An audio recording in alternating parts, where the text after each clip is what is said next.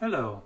In this Getting Started tutorial, I want to talk about the envelope generator on the AE Modular. This envelope generator has a few tricks up its sleeves, and it is a dual envelope generator, so you have two in one very tiny module. Before I get started, let's just listen to this little patch that I made by using both of these envelopes.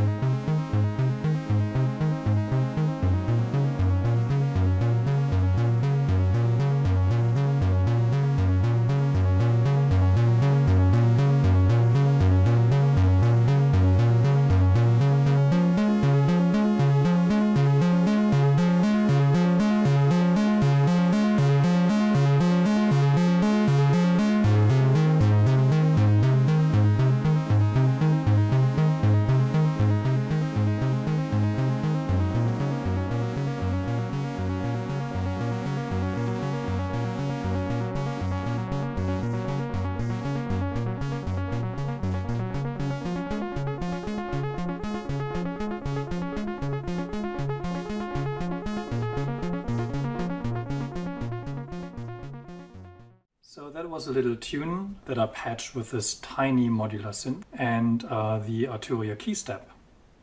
So next I will remove all the patch cables and I will get into explaining what the individual controls and the ins and outs of the envelope are.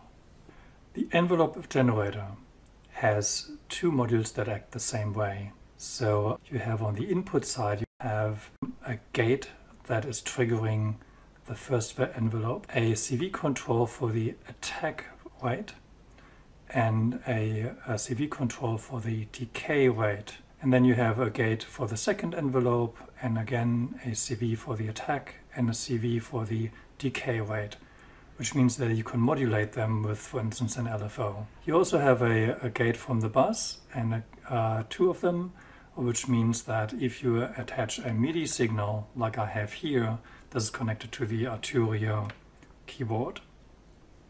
When I press a key, the gate lights up, and then this gate would be picking up here and it would trigger those envelopes if you patch it that way.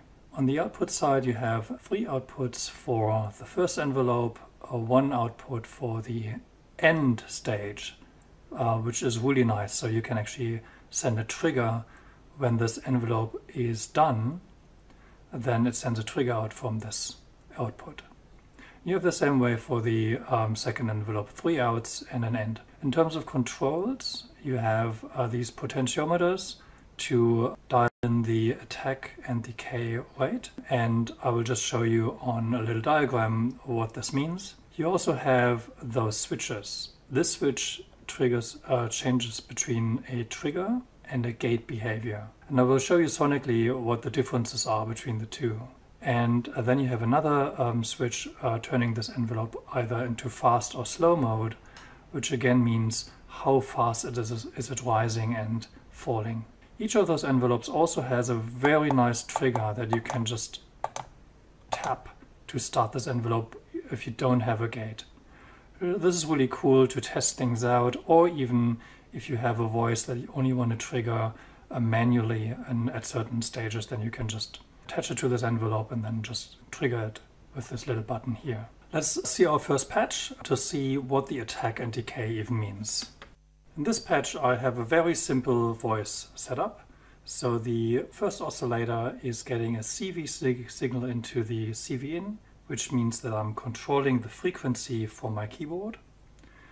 The sawtooth wave out goes into a VCA, and from the VCA straight into my audio, in this case the headphone amplifier, which then takes to the mixer and to the iPhone for recording this video. The VCA turns on and off, controlled by the first envelope stage here. You can see here I have the output from the envelope into the CV1 on the VCA. And I'm triggering this envelope by taking the bus gate signal directly from here into the gate 1. Having those bus gates on all those modules where you really need them is an awesome feature of the AE modular system. Normally, in other UREC, for instance, you would have to have a patch cable that is going from here to the master module and so on. So you would have long cables going back and forth and potentially multiples and so on. But on AE modular, you have, where you need it, you can pick up the MIDI signals directly on the module itself. So when I hit a key on my key step, then this envelope would trigger and would open up the VCA to let through the sound. So what we can see is that this LED is flashing, but the sound is very short and very silent. And this is because the attack and decay are both basically on the lowest setting. And in terms of what happens is that if you want to hear sound, you have to open up the VCA a little bit, so you have to give it a little bit of time to let through sound.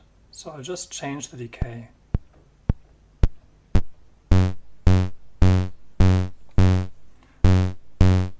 By just turning it up a bit.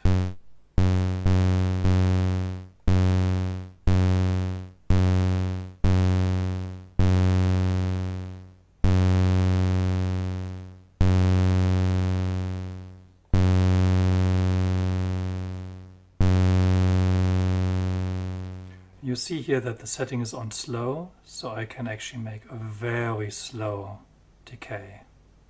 So turning it up to 12 o'clock should be quite a long decay.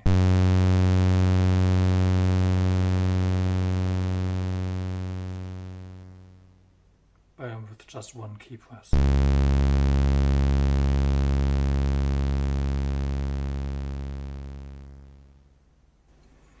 If I turn it too fast, however, and I have the same setting,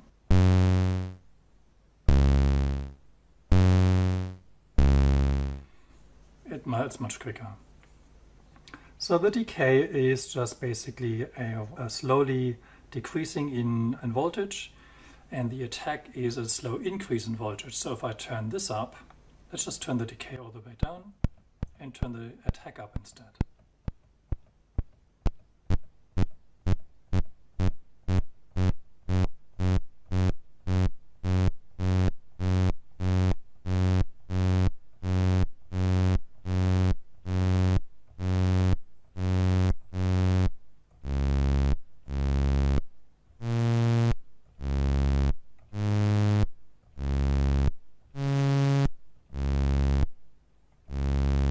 So you see it sounds backwards because it actually starts ramping up and then it falls completely because the decay is on 0.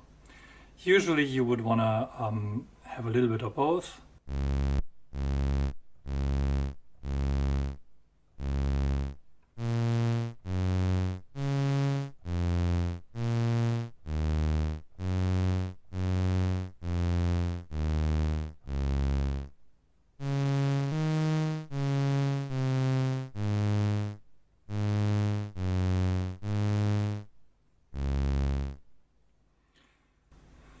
So basically that means that you can model, more explosive instruments by doing the attack, having the attack on 0, which gives you a plucking noise, and something like a violin, which is not a percussive instrument. You would raise the attack.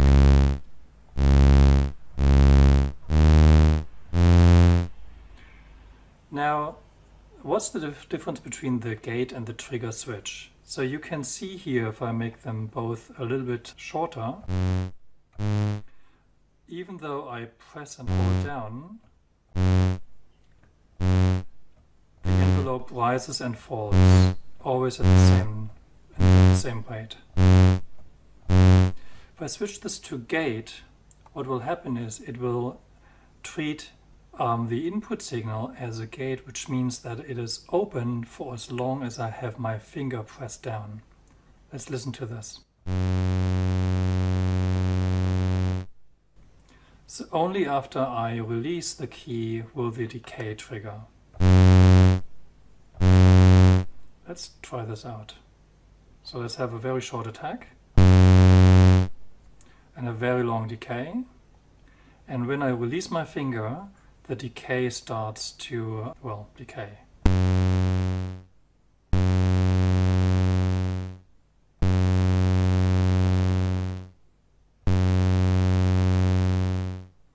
And this is the difference between the gate and the trigger, which means that if you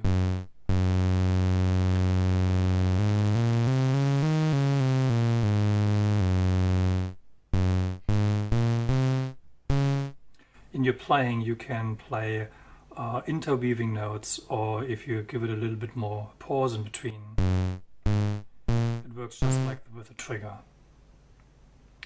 Another really awesome thing about this envelope generator is the end out. This little thing here.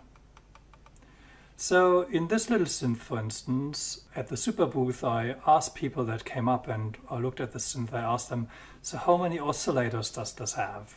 And you know, an oscillator, usually you look at this and you go like, oh, 2, right? Well, actually it has a bit more, because the LFO can turn into audio range, and I will show you that in another video maybe. But also the envelope generators, when you trigger them by themselves, they can actually be turned into oscillators. And I'll just patch that up for you and show you how that looks like. So in this little patch, I have patched the envelope generator to be self-oscillating. So the end signal from the envelope 1 goes and triggers itself on gate 1. The output of the envelope goes into my VCA because it is now an oscillator. And I'm just using the second envelope to open the VCA. So I'm just using the out of the second to just open the signal so I can play it on my keyboard. And I'm not just using the gate out to trigger the second envelope so it opens the VCA to let through the sound of the first oscillator. And this is how it sounds like.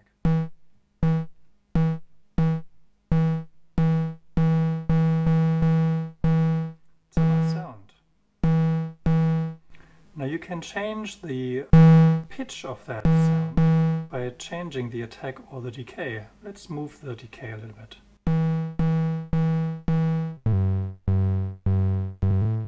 So you see, when I increase the decay, obviously the period of the wave changes and gets wider, so the tone is lower.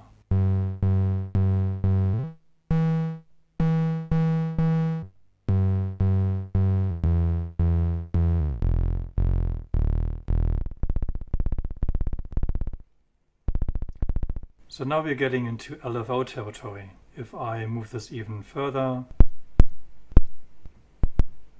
we won't be able to hear anything because it is just now too slow.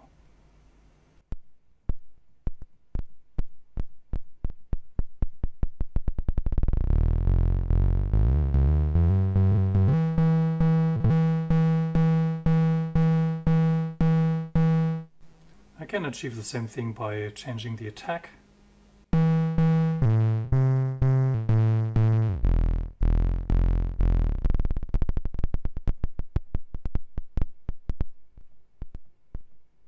This is really nice. So now I have 2 oscillators, 3, 4 oscillators on this little synth. But of course, those are very hard to control with pitch. Sure, you can change the attack and the decay with the voltage, but you know, it's not very precise. Okay, in this patch I've used 2 of the oscillators and 2 of the envelopes in self-looping mode to create a drone. There's a lot going on here, and you can see already that even on this tiny mini synth you can do very complex patches to achieve all kinds of different sounds. So both of these envelopes are so patched that they start each themselves, so they are self-looping, so they are basically acting as oscillators. and they are going into the mixer, into the B section. And this 4x4 mixer is actually a two-stage mixer. The B section is everything you put into the B channels is mixed together in the B output without the chance of attenuation. And the A section, you can choose the attenuation of each channel, which then goes to the output A. So the two envelopes are being mixed up in the B section, going into the SV filter, and from there into channel 3 in the A section of the mixer. The two oscillators here are going into VCA, and the VCA is controlled by this LFO, and then going into the A section of the mixer. I'm putting the whole lot through the delay to get more room and more space.